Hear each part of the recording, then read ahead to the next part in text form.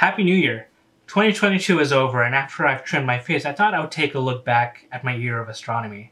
I see 2022 as a kind of revival for me in the world of astronomy.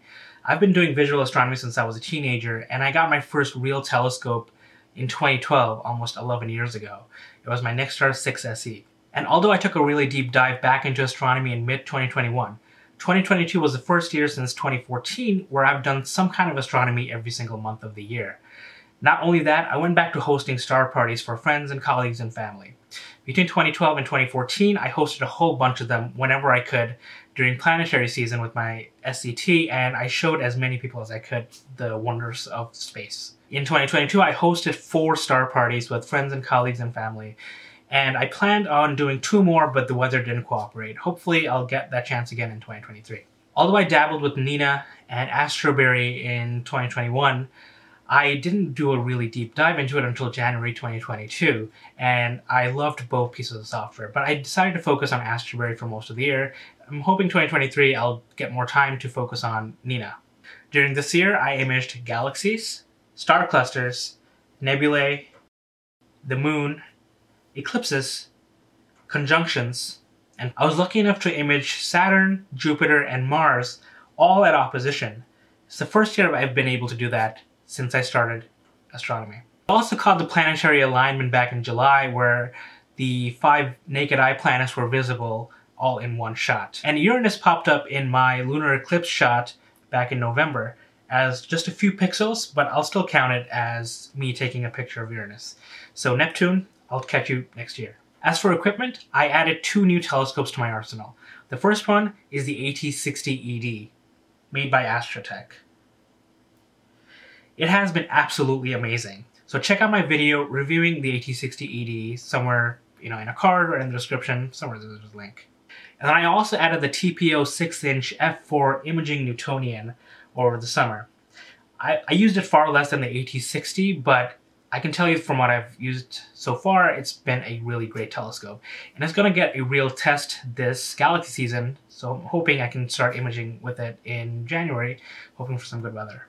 So I'll be reviewing that telescope after I've used it for 6 to 8 months, so watch out for that as well.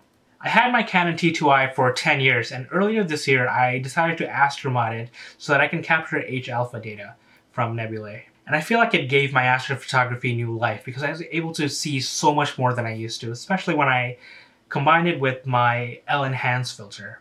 I caught emission nebulae after emission nebulae after emission nebulae for months. And then I decided to get myself the ZWO ASI 533 MC Pro cooled Astrocam, and I kind of wish I got this earlier because being able to take darks from home is a game changer, and the amount of noise in this is so much less than any DSLR that I've ever used. But, no regrets looking back in the past. My T2i has been amazing, and moving forward I'll be using this mostly for deep space, and I'll save my T2i for nightscapes, landscapes, and star trails.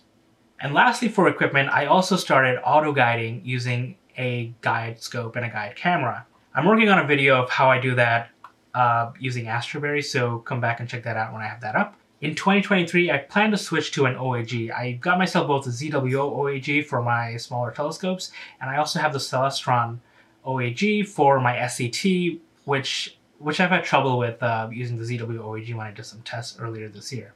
In summary, 2022 has been amazing for me in terms of astronomy. And I'm lucky that I have a view of the northeast part of the sky where a lot of great constellations that have kept me busy over the past year. I plan to keep on learning in 2023, and I hope I can share my experience with you in the new year as well.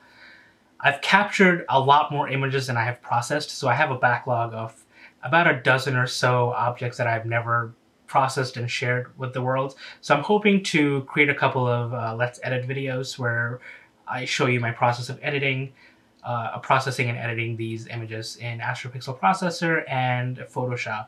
And I'm hoping to go into PixInsight in the new year as well, because I hear this thing about Blur Exterminator being an amazing thing, and I want to give it a try.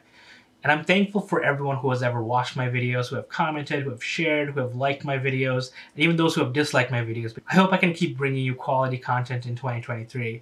And if you ever have any questions, if you want to talk about astronomy, astrophotography, space, whatever, feel free to reach out to me. I try to reply to everyone who comments.